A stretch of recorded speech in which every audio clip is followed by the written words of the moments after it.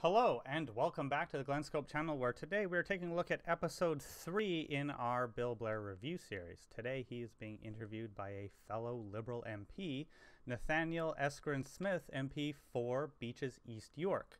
It's actually notable that Nathaniel is the MP and he was the MP during the time of the Danforth shooting. So we'll go into that in a little bit. So with that, I'll have Nathaniel do the intro. Welcome to Uncommons. I'm your host, Nathaniel Erskine-Smith.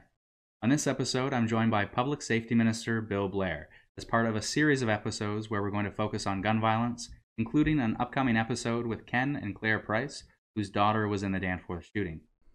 Thank you, Nathaniel. So I just wanted to bring up a little bit about the Danforth shooting for anyone who doesn't know. Happened in 2018. In Danforth, the person in front of me basically walked up the main street and started shooting a handgun into a restaurant, and 2 people were killed and 13 people were injured before police arrived and killed the gunman. In gun control in Canada, there has been a lot of misinformation already about this and some questions about this, certainly. And my community, your community, we want to see stronger gun control. What's the nature of this announcement? Give us some specifics of what happened a week ago. Yeah, a couple of background things, Nate. And I think most of the people in our communities know. I spent most of my life trying to keep people safe, and I very strongly believe that there is so much more we can do to.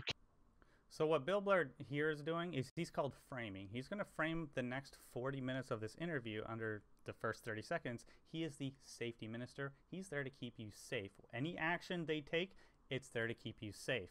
Regardless of what may happen or whatever stats is actually occurring, it doesn't matter. They have good intentions. We made a very significant move, as we had promised to do. When we campaigned last year, and you'll remember as we campaigned, we promised people we were going to prohibit assault rifles in our country. Bill, you got to pace yourself with the lies. You got to actually have a little bit of truth in there to actually sort of establish your base. This is a lie, because the Liberals did not ban assault rifles on May 1st, 2020. And to be clear, the legal definition, and it is a legal definition, of an assault rifle is a select fire rifle that uses an intermediate cartridge with a detachable magazine. And select fire means is either burst or automatic fire capable. If it's semi-automatic only, that is not an assault rifle. And let's take a look at just a little bit of history on the firearms regulation in Canada.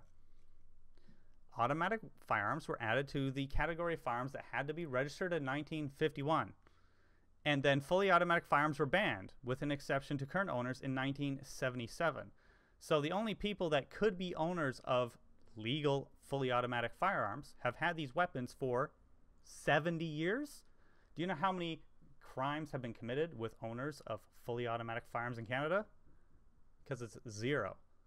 So if that was an issue, we would have seen something present itself in the last 50 to 70 years. There has been an incredible proliferation over the last 20 years of weapons that weren't designed for hunting or for sport shooting. They were designed for soldiers to kill soldiers. They were designed for military use in combat. And those weapons are very efficient because they are capable of rapid, sustained fire. They're very efficient at killing people, designed to kill people. Firearms designed for soldiers killing soldiers. Now, Bill Blair, I understand that you may have the best intentions in trying to keep Canadians safe, because you also mentioned that at the beginning. But the issue is that the bottom rifle, the AR-15, when you say it was designed for soldiers killing soldiers, well, sort of. It was more selected because it was lighter and it was cheaper than the rifle they had before, not because it was any less deadly. And to reiterate the point, the rifle at the top is completely legal. It fires the same bullet, and it's semi-automatic as well. Why are we not making laws based on the functionality of the firearm? If it can accomplish the same task, then it doesn't really matter what it was originally designed for, right? For example, like, I have a hammer, right? It's to hammer nails. It doesn't matter what color the grip is or what it's made of, if it's wood or plastic or carbon fiber or whatever. It doesn't really matter. If I can still hammer nails, it's still going to work. And if you ban like a carbon fiber handle, well, again, it will still work. So is anyone less safer with having like no carbon fiber hammers while like wooden hammers are fine? That's basically what you're saying. Is like we can't have assault hammers, basically. But we can still have hammers. Intended to be killed people, and tragically in this country, we have seen people who are intent on mass murder at École Polytechnique, where 14 women were killed. I remember when I was a kid, my mom would take us to vigils for the White Ribbon Campaign in the wake of the Montreal Massacre, and to attend those as a kid, and then many years later be the MP that lost constituents and lost a young Liberal in the course of the Danforth shooting. It hits very... The main issue with these mass shootings, like the Moss shooting in Quebec, like the Danforth shooting, which was again an illegal weapon, the Nova Scotia shooting, which was again a bunch of illegal weapons from the US.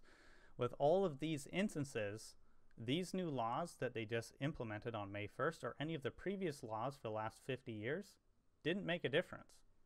So we're kind of in this cycle of insanity where we're making new laws to solve problems that the old laws should have solved in the first place. Do not allow yourself to be tricked into this victim mentality. The idea that, oh, a new law will make us safer. The old laws are very strict. They didn't make anyone safer. It didn't stop any of these mass shootings.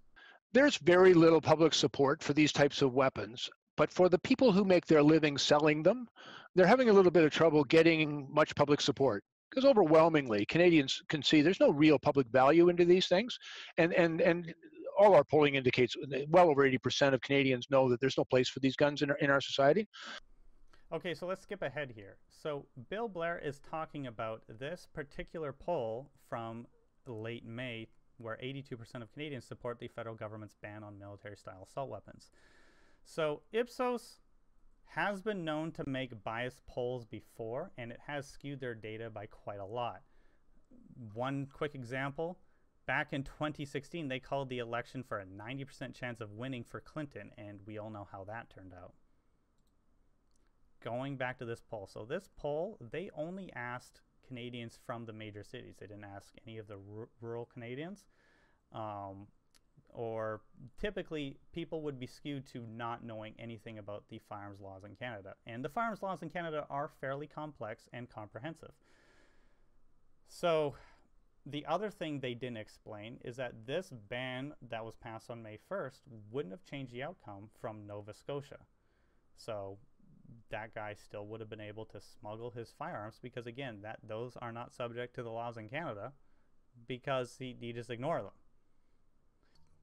You really have to ask yourself, when you hear about these polls or you are being polled yourself, do you have enough information to make an informed, rational choice? If you have no idea, or the people that are making that poll have no idea, then that poll is not valid.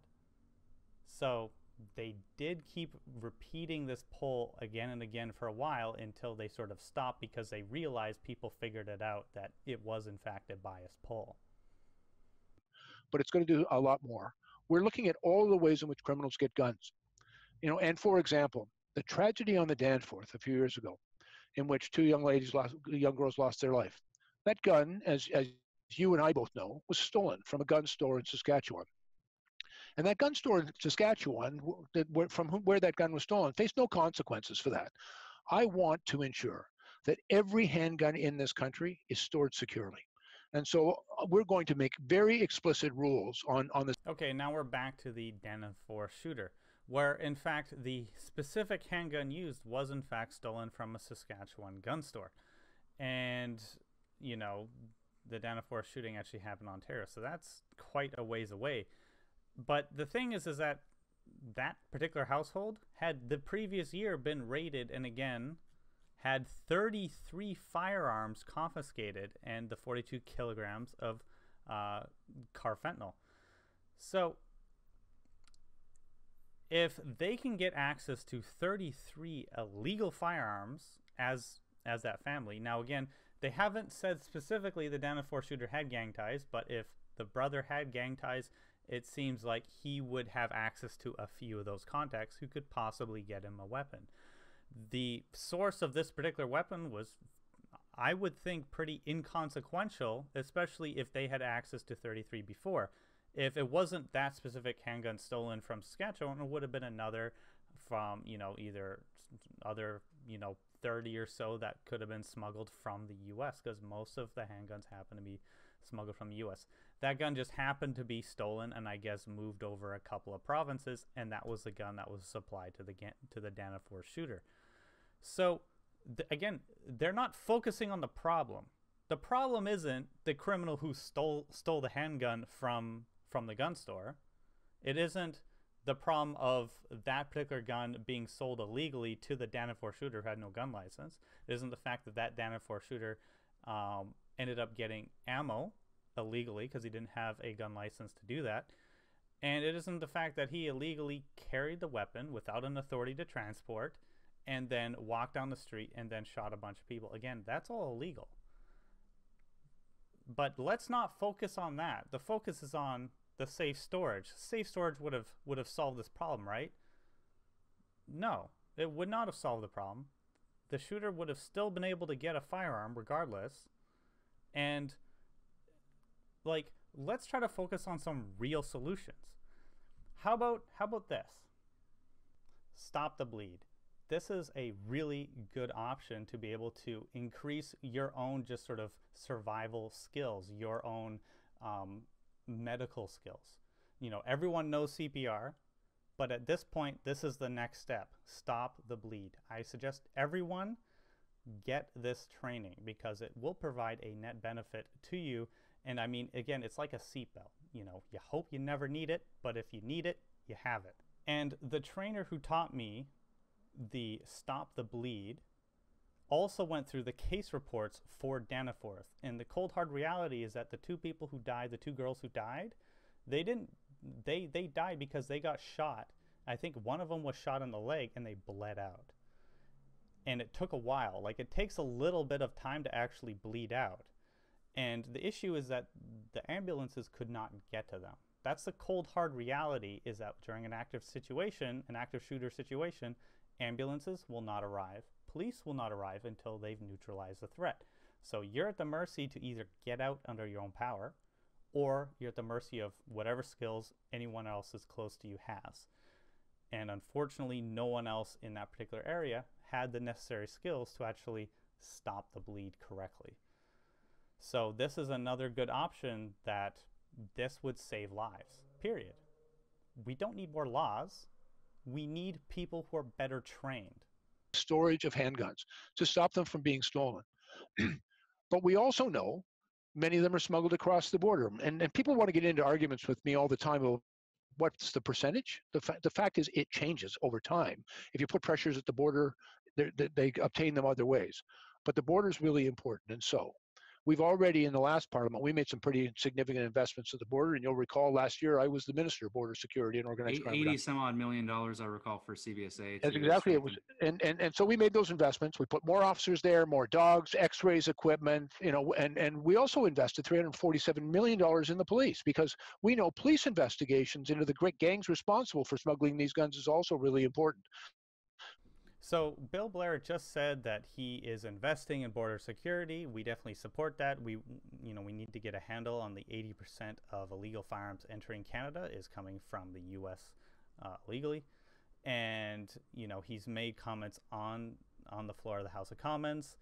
He cited that the Conservative government, before was slashing funding, and that, they are investing $86 million. Now, that $86 million is over 5 years. So it's not a crazy amount of money. It's actually and again, that's for all of Canada, just like that $347 million he just mentioned is for all of Canada over 5 years, which is a insignificant sum for increasing policing, especially with all these calls to defund the police. So I actually got a hand on the Canada Border Services departmental plan. So this is their expected budget. So I wanted to take a look at something. So this is actually page 26 where they actually go over their border enforcement.